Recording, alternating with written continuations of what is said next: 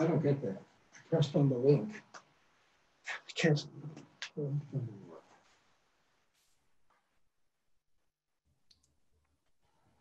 Good morning, and thank you for joining us for our new episode in the Stay Connected Facebook Live series. I'm historian Edna Friedberg. While our museum remains closed, we are committed to sharing personal stories from the Holocaust with you and how they speak to our lives today in times of turmoil and uncertainty. If you run into any technical difficulties while streaming the program, please first try refreshing your browser.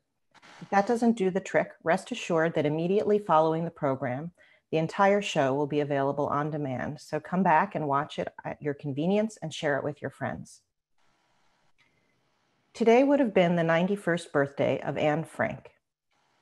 Anne may be the most widely known name and face, but she represents tens of thousands of Jewish children who were hidden for their own safety during the war. Anne and others like her had to be constantly on guard, lest they laugh too loudly or show their faces too close to a window and expose themselves and others in hiding with them. Anne died at age 15 in the Bergen-Belsen concentration camp, just weeks before she would have been liberated. She and her sister Margot symbolize the lost promise of up to 1.5 million Jewish children who were murdered in the course of the Holocaust. Today, we are joined by a very special guest who was himself a hidden child during the Holocaust, Dr. Alfred Münzer. Hi, Al. Hi, good morning, Edna. Good morning. I'm so glad to see your face. Al is a retired physician and former president of the American Lung Association, and he also is a cherished volunteer at our museum.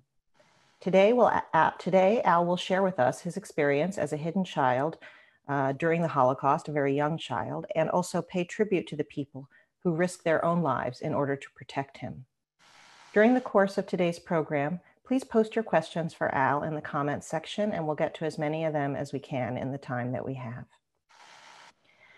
So Al, as I mentioned, and as you know too well, Anne Frank's story is very, very well known and serves as an introduction of sorts to many people to the history of the Holocaust. And you were actually hidden as a child in the same country, in the Netherlands. How is the popularity of Anne's story useful or helpful, and how do you frame it when talking about your life? Well, Anne Frank does a beautiful job of telling so eloquently the story of her family. But what people have to remember is that it's only one story out of a million. Her story and my story would have to be multiplied 1,000,000 times over to get a feel of what the Holocaust was really all about. So that's very helpful. To the way you frame it is to know you're not using 1,000,000 in a sort of abstract or emphatic way, but in fact, quite literally talking about 1,000,000 or more children, yeah, each of them with their own story. 1,000,000 families. Would like to acknowledge that already, just a couple of minutes into the program, we have viewers watching from all over the United States and all over the world. Thank you for joining us from Raleigh, North Carolina, Florida, Ohio, Midland, Michigan, Pompano Beach, Centerville, Virginia. Good morning to you in Louisiana, in Illinois, in Wisconsin, Fort Ticonderoga, New York, and internationally from the Netherlands, your native land, Al, from Brazil, the Philippines, Sweden, London in the UK, and Costa Rica. We are so glad to have you all here. Now, Al, let's begin at the beginning. The year before you were born, Germany invaded the Netherlands. What were conditions like during the occupation for your family and for other Jews? Well, I'll begin by telling you a little bit about my parents.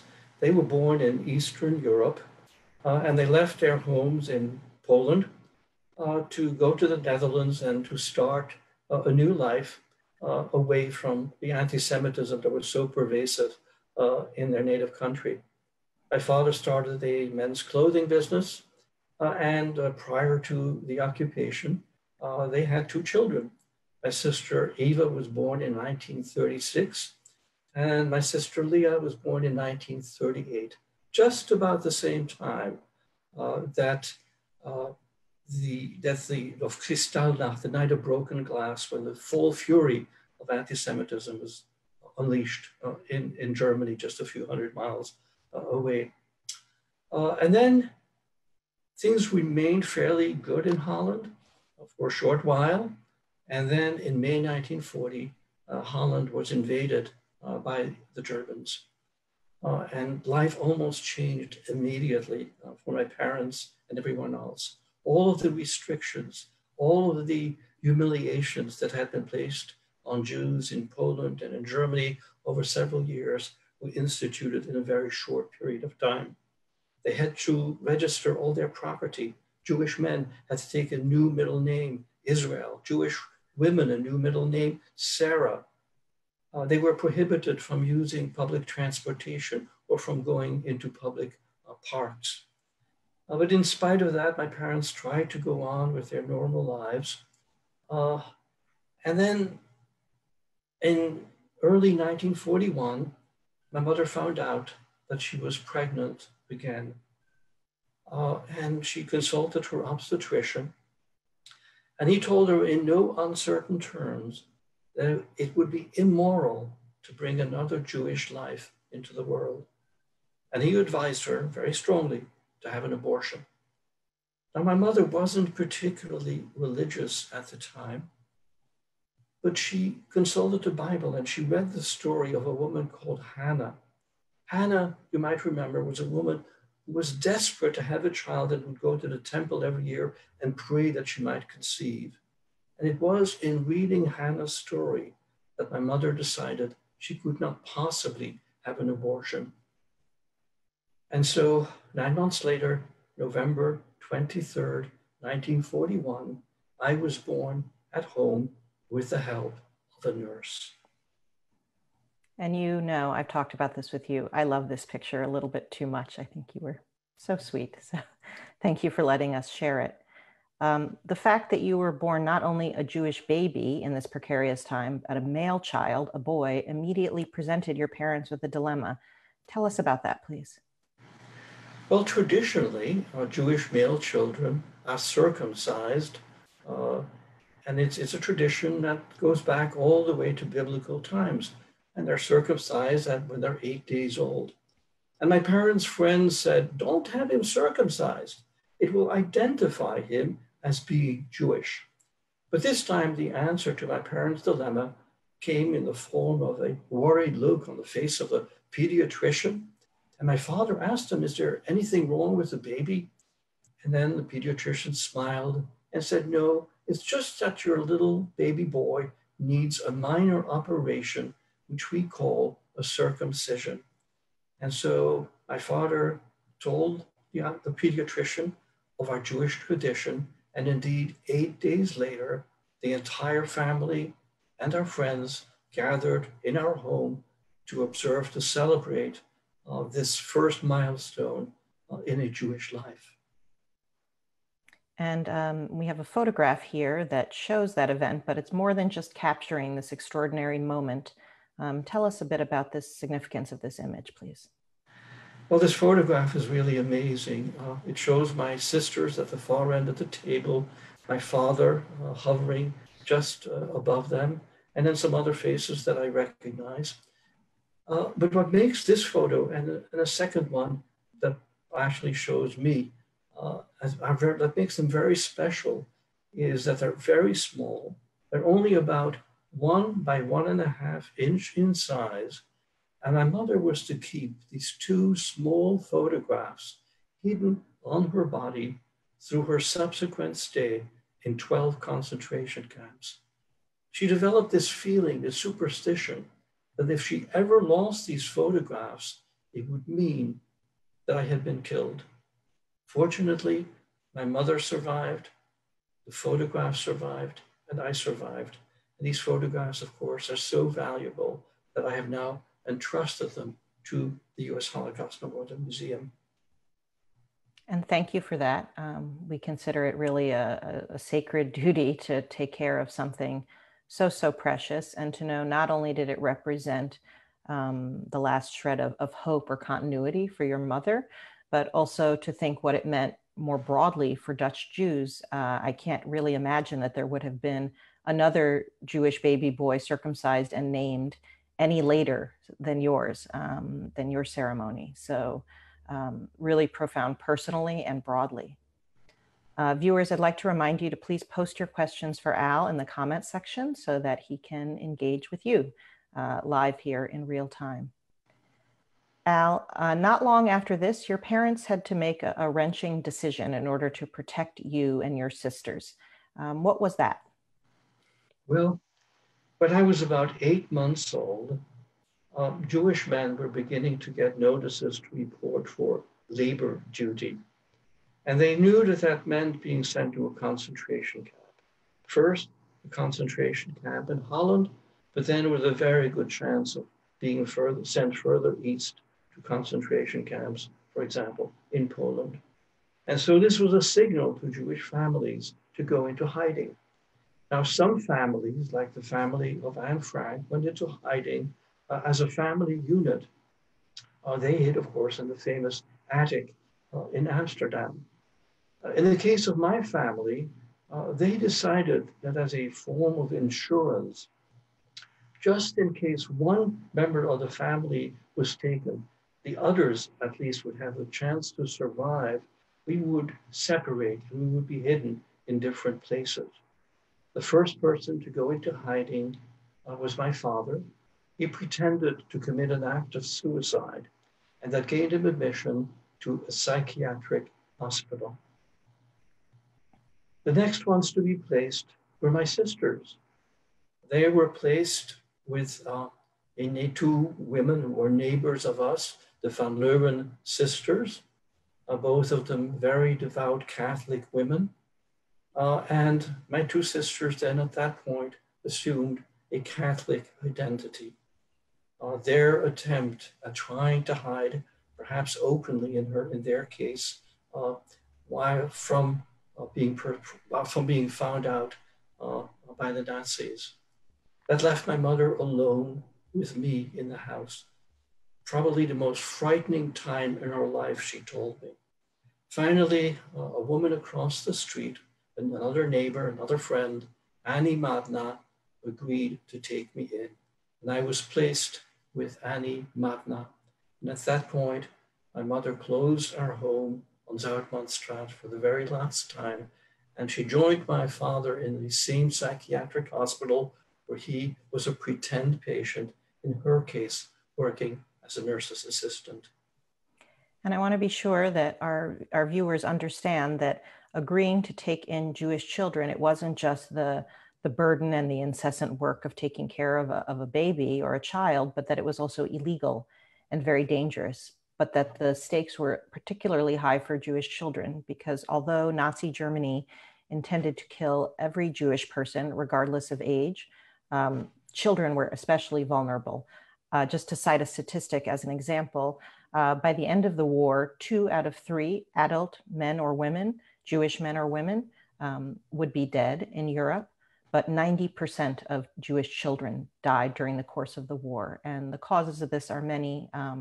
One of the main reasons is that they were not considered useful or exploitable as slave labor. And so along with the elderly and pregnant women, they were often among the first to be sent to the gas. Al, we have a viewer named Brad from Iowa who wants to know, how did your parents find people who were willing to hide you and your sisters? This was really quite a task, actually. People were not, did not offer their services readily. But Annie Madna, for example, had been a very close friend. Her children, the Madna children, regularly came to our home. Davy Madna, for example, was a playmate of my sisters. And so there was a very close relationship. But they took a very, very high risk. She took a very, very high risk in agreeing to take me in. And Jewish male children, because they were circumcised, were even more difficult to place. You mentioned the Van Leeuwen sisters, if I got their name right, who took your sisters. What were some of their motivations? Well, first of all, they were very close neighbors. They were both teachers. They had been teaching my two sisters, actually. And they were very, very devout Catholic. And one of them even relates having a dream in which the Virgin tells her to take Jewish children into hiding. And so my parents knew them very well, trusted them, and decided to entrust my sisters to them. And when people think of hiding, they may take the word quite literally, or because of Anne Frank and similar stories, think of physical hiding, like the Frank family did in their secret annex in the attic. But your sisters were actually hiding out in the open under assumed identities. Tell us a bit about their experience, please. Well, as part of their Catholic identity, they attended a Catholic school and participated in Catholic ceremonies, processions. And so that was really a way of hiding their Jewish identity. Later on, they were actually taken to visit my parents at the hospital where they were both hiding. And apparently that's where the discussion was made as to whether my sisters could be baptized.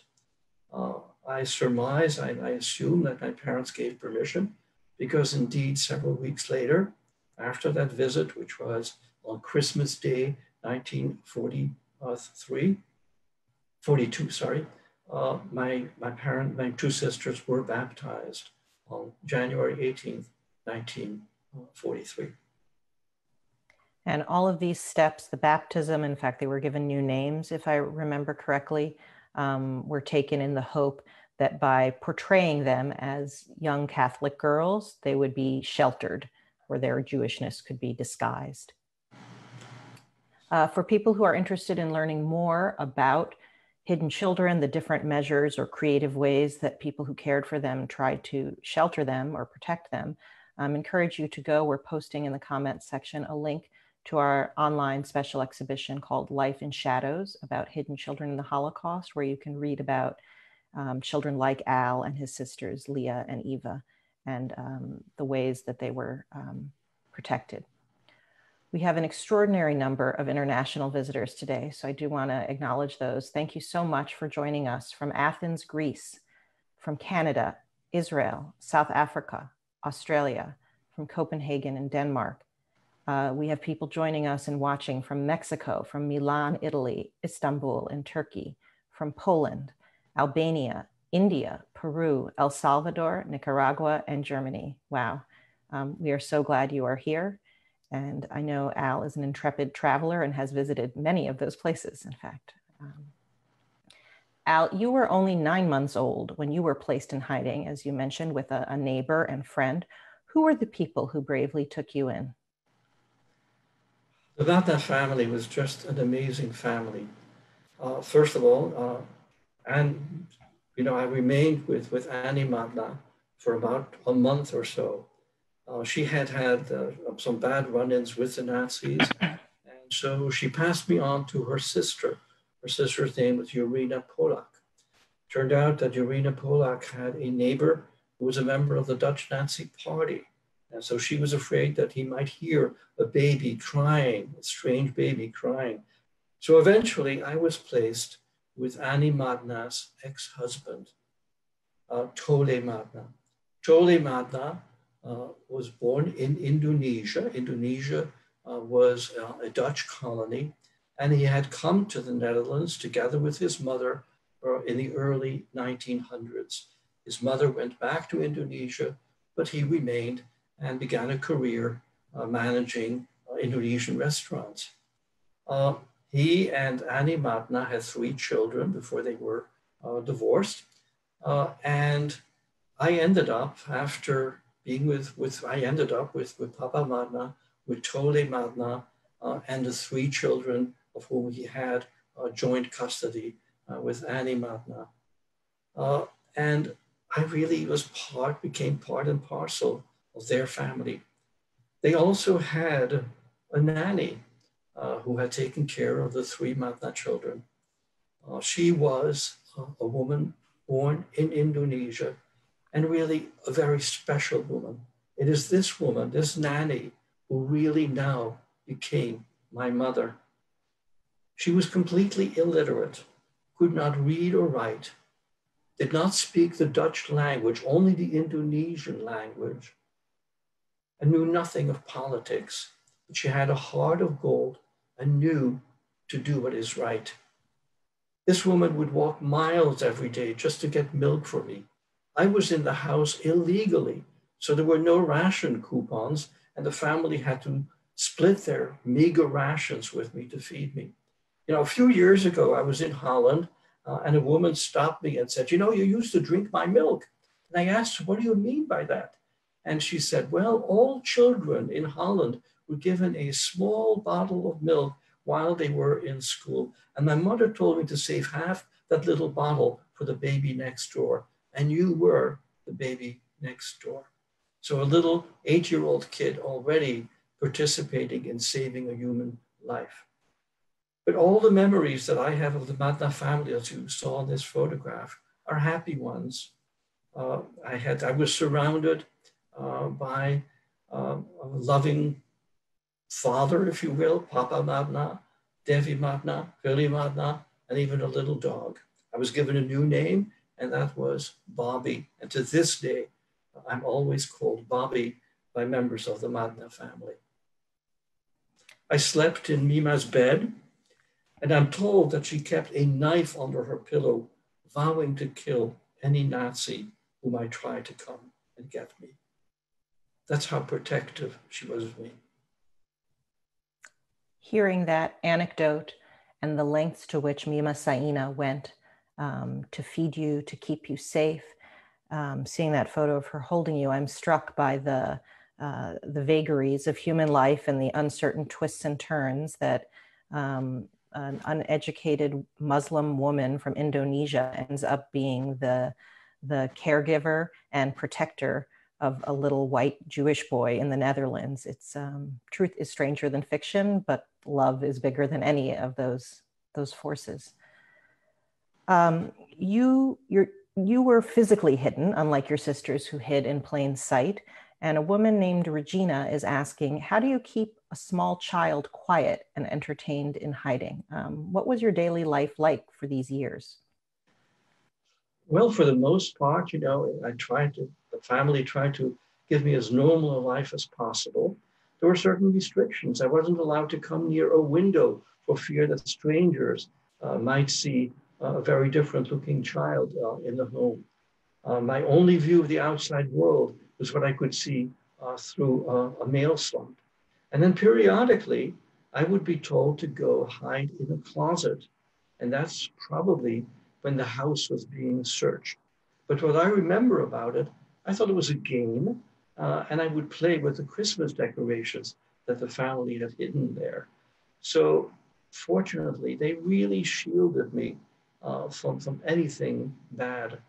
And, you know, probably the most telling memory that I have of Mima Saina is a beautiful, beautiful lullaby that she used to sing.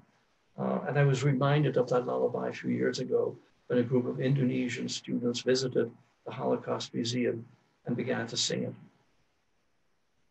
Must have been a very visceral, almost unconscious kind of reaction to hear that. Yes, very much so. Viewers, please do send your questions for Al. I know he'd be glad to answer them. So Al, while you were so lucky and so dependent on these very loving and kind people who took the risk to take you in, the rest of your family remained in profound danger. Tell us briefly, if you can, about what happened to your sisters and to your mother and father. Well, my sisters were actually remained with the Van Deuren sisters for about a year. And then it was, they felt that it was no longer safe for them to be there. And so their priest, their pastor, Father Ludders, found a new home with them with a woman called Rosa Mazurowski. And my sisters were entrusted to Rosa sometime in September 1943. They remained with Rosa until January 1944. And at that point, Rosa's husband, a man by the name of J.J. Schermer, denounced his wife and my sisters to the Nazis. His wife went to prison, eventually to 2 concentration camps, including Ravensbrück, but did survive. My sisters, however, were taken immediately to Auschwitz on a transport that included several hundred children and were killed in Auschwitz. I'm struck when hearing this story, not only by the pointless tragedy of your sisters being killed, but that it's a reminder that not all actions or choices in the course of the Holocaust were driven by ideology. In this case, your sisters were denounced and exposed because of a marital fight, a fight between a husband and wife, a very mundane reason. And we know that there were many rescuers who took care of people in hiding, of Jews in hiding, because they were paid. They needed money, they needed to feed their families. So very relatable reasons. What did Tole Madna say about why he took the risk to shelter you in his home? Well, people asked Tole Madna why he took the risk to hide a Jewish child and risk his family. And his answer was a very simple one. It was, what else was I to do? To him, there simply was no choice. It was the only thing that he could do. And I really think it stands as an example to all of us. You know, we are faced with choices, just like him. And he made a choice that obviously was very, very difficult, a high-risk choice. But he did what was right. We've heard about the tragic deaths of your sisters, the criminal deaths of your sisters. What about your mother and your father? Well, both my parents remained in that psychiatric hospital for a very short period of time. And then they were both deported together with many other patients from that hospital. They went first to 2 concentration camps in Holland, Westerbork, and then Vught, where they both did slave labor for the Philips Electronics factory. After about 8 months there, in 1944, my father in March, my mother in June, they were taken to Auschwitz. My father remained in Auschwitz for several months, and then went on to Mauthausen and 3 more camps in Austria. Finally, a place high up in the Austrian Alps, one of the most beautiful places in the world, where there was a terrible concentration camp called Ebensee, where the inmates, including my father, assembled V-2 rockets in underground abandoned salt mines. Terrible work with almost no food, never seen sunlight. And fortunately, my father did survive long enough to be liberated by the US Army, but he was so ill, so sick, that he perished 2 months later, and he's buried in the Ebensee concentration camp, which is now just one huge cemetery. So I never really knew my father. And, you know, he's only been brought to life by the stories my mother told me. And then by certain tokens like this pen of my father, which my mother encouraged me to take with me whenever I had a difficult exam, either in college or in medical school, a token of my father standing by me. My mother was taken from Auschwitz to another camp called Reichenbach. She continued to do work in electronics for the Telefunken factory. When that factory was bombed by the Allies, she was placed on a whole series of death marches and finally liberated at the Danish border through the intervention of Folk Bernadotte, went to Sweden to recuperate, and then eventually in late July 1945 was sent back to Holland. And that is when I was reunited with my mother. And that's the very first clear memory of the entire period that I have, a very clear memory. I had been asleep in one of the back rooms of the house, and my foster sister, Devi Madna, came to get me, carried me into the living room where the entire family was sitting in a circle. And they did what you do with a crying, cranky child. You pass it from one lap to the next. And what I remember was that there was one lap I refused to sit in, a woman I kept pushing away, and that was my own mother, because she was a complete stranger to me. My mother at that point was Mima Saina. I'm struck, no matter how many times I hear you talk about your mother and her experience, It's still inconceivable to me, everything that she endured in a dozen concentration camps that she endured personally, but also during that period, having no way of getting any information about her 3 young children, whether you were alive or dead, whether you were well, and for her to come back to the Netherlands hoping to find her family and to find only you, and you who didn't even know her. How did your mother go about reintegrating herself into your life and getting to know you? Well, initially, the plan was for Mima to continue to care for me. My mother felt, that that was the safest way for me to gradually get to know her. And that occurred for about 2 months, but then sadly, in October 1945, my mother passed away. Not This your is a mother. photo. Yes. Not your mother. Sorry, Mima. Mima, your foster away. mother. Yeah. My foster mother. Mima sadly passed away. She suffered a cerebral hemorrhage. And so that really sort of forced me, of course, to bond to my mother. This is a remarkable photograph that I received very recently from a little boy, Arthur Friedberg. He was 6 years old at the time, and then he recently contacted me and sent me this photograph. He's now 81, and it's his father who took this photograph. And it's the first photograph I have of me and my mother, taken perhaps days after we were reunited. And there I am on the little tricycle. Arthur's sister, Helga, whose name I never knew previously either, standing behind me. And there is my mother standing behind the 2 of us. The first picture of my mother.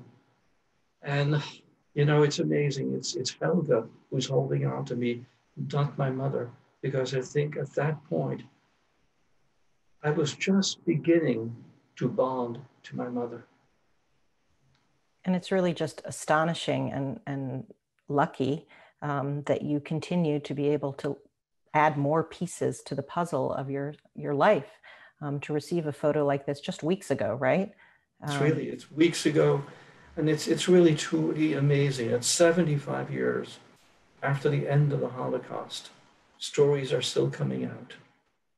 And it's really, the word closure, has a lot of different meanings, but to me, really at this point, it is finally finding out what really happened. It's also extremely gratifying to be contacted by a little boy, now 81, who was my buddy at the time. Well, and to remember that he and his sister were probably the only children who were allowed to play with you outside of your foster family.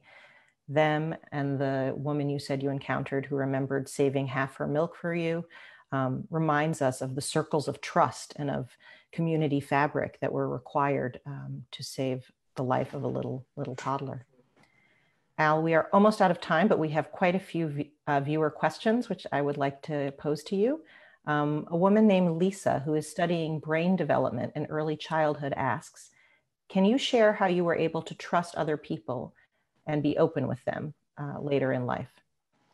Well, I was very fortunate that I was hidden with a very, very loving family.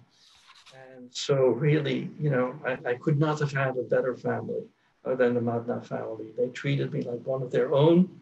I never felt threatened, never felt bad. I was very, very fortunate that all my memories are good ones. And so fortunately, I never had to face that dilemma. Relatedly, a viewer named Irma wants to know if you still stay in contact with your foster family to this day. Absolutely. Sadly, most of the original members of the family have passed away.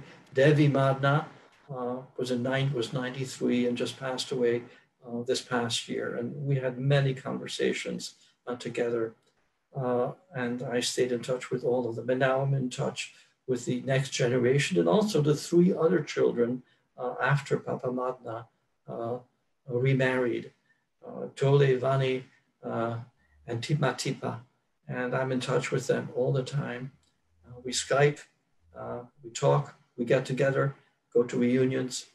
So I am still very much a part of the Madna family. And they still call me Bobby.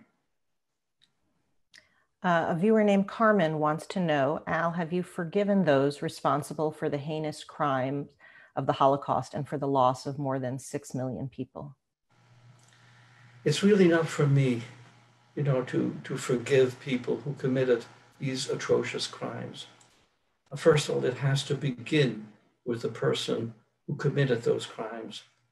They are the ones who really have to ask for forgiveness and have to have contrition. And I think that goes really on an individual basis. By the same token, I do not hold people who were not directly involved responsible. My mother taught me that. Never judge people just because of their race or their national identity, including being German. There are good people and bad people everywhere. It's really inspiring that she could maintain that perspective after all that she endured and all that she lost. Yes.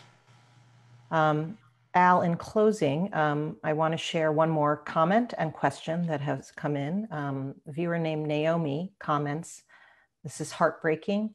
Al Münzer's personal story and the pictures that you're sharing leave me feeling both speechless and inspired." And finally, a question from a high school history teacher who teaches Holocaust studies along or as part of his instruction in world history. He asks, what message would you like to tell high school students? What lessons could they learn from the Holocaust? I think the most important lesson is that even when surrounded by evil, it is still possible to do what is right. And the lessons really pertain at all levels. Last year I spoke at a high school in Marlton, Arkansas. And I told the students, that hate really begins, and otherism, as we call it, begins with bullying. And I warned them about that. And a few weeks later, I received thank you notes from that school. And one of them especially touched me. And this young woman said, we had a real bullying problem in our school. But after people heard your story of where hate can lead, we no longer have a bullying problem. And that was incredibly gratifying. So the lessons of the Holocaust, I really think, are more important than ever. As we have divisions around the world, as we see, sadly, a return of anti-Semitism, a return of racism, the lessons of where hate can lead are more important than ever. Well, Al, I want to thank you so very much. It is always a privilege to hear you speak and for sharing your personal experience, but also how it has shaped your own worldview. Really glad that you could join us today. Thank you very much. For viewers who would like to know more detail, because we really only had the chance to skim the very, very surface of the Münzer family, we will be posting a full video where you can watch Al in his own words, and other museum programs go into more depth of his story and the way that the Edna family saved and changed his life. We want to thank you for watching us today. And on Anne Frank's birthday, we remember not only the hidden children of the Holocaust, both those who survived and those who did not, but also pay tribute to those brave and generous souls like the Ednas who risked their lives to offer them shelter. We hope that you will join us again next week at our regular time, Wednesday, June 17th at 9:30 a.m. Eastern Time in the United States, when we will mark World Refugee Day by tracing the fate of the ship, the St. Louis, which had 937 Jewish refugees on it, seeking a haven from Nazi persecution. Our guest next week will be museum historian Dr. Dion Afumado. So hope to see you then. And again, thank you. Take care.